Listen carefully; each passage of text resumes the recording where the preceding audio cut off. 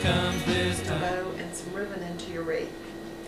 I've got a piece of ribbon cut right here. This is probably 1 1/4 yards. And I'm going to put it on my wreath first before I add my bows, so I'll have some loops that kind of come down both sides of my wreath. I'm going to pinch it right in the middle. I like to put my bows over to the left side a little bit. You can put it in the middle or the right side. Everybody has different preferences. Alright, I'm going to stick this right up in here. And it's wonderful working with the spring Christmas wreaths because all of these little stems are wired. I'm just going to twist 2 of these green stems right over where I'm tying this in. Just kind of bend it around so it'll hold it. And then right there in that spot is where I'm going to attach my bow. So I'm going to pull these just out of the way so I can put my bow up. Now I've got the pipe cleaner sticking out the back of my bow where I tied it. I'm going to point it in and make sure you get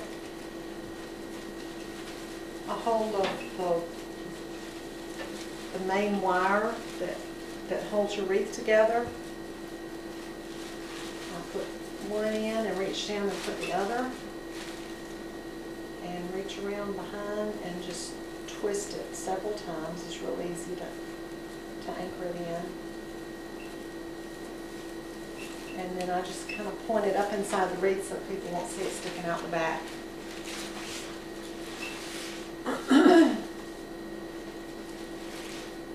Alright, the first thing I'm going to do is anchor these little side pieces. I'm pinching. And I want it to stick out just a little bit, stick up just a little bit, so I'm going to tuck it right in here. I'm going to bend one of these green stems right over the end of it and pull it around. And that will hold it. You don't need any glue or anything else to hold it. I'm going to come over here to this side.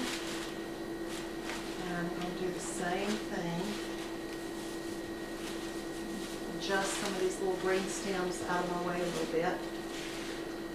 I'm going to bring it up and pinch it, tuck it into the wreath, and twist another green stem right around that tail.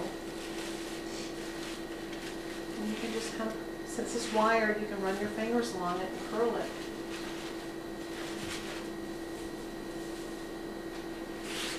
Now, we've got the 2 streamers coming out the bottom of our bow. Run your fingers along the wired edge and that kind of makes it curl. Now I'm going to do the same thing that I did on the sides.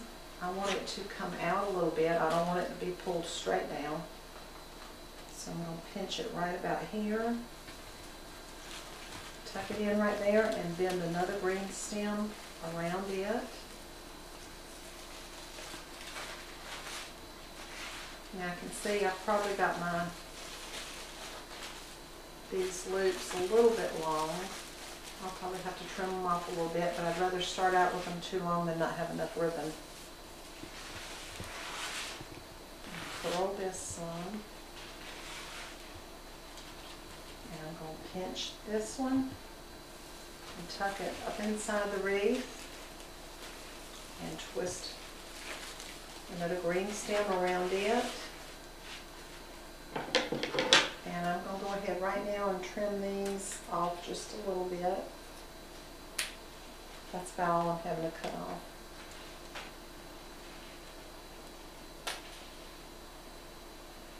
I always like to cut it by V. I just think it looks neater and more finished. Now, my bow looks very pretty like it is. It's in place, it's stiff, and it's wired.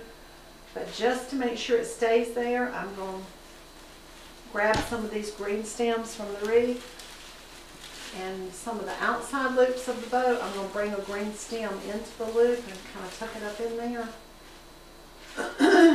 And that just anchors it better. Make sure it's just not going anywhere.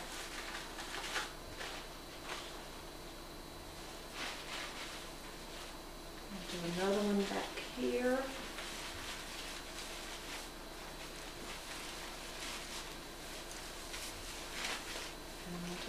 from the side.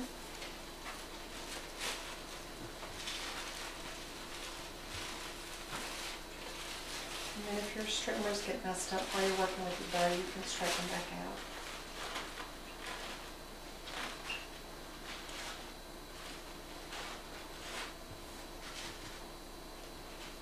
Okay.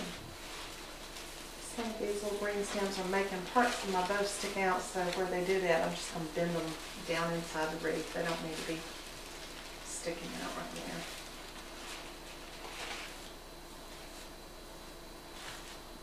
there. Alright, that's how the wreath looks with the bow and the extra ribbon added.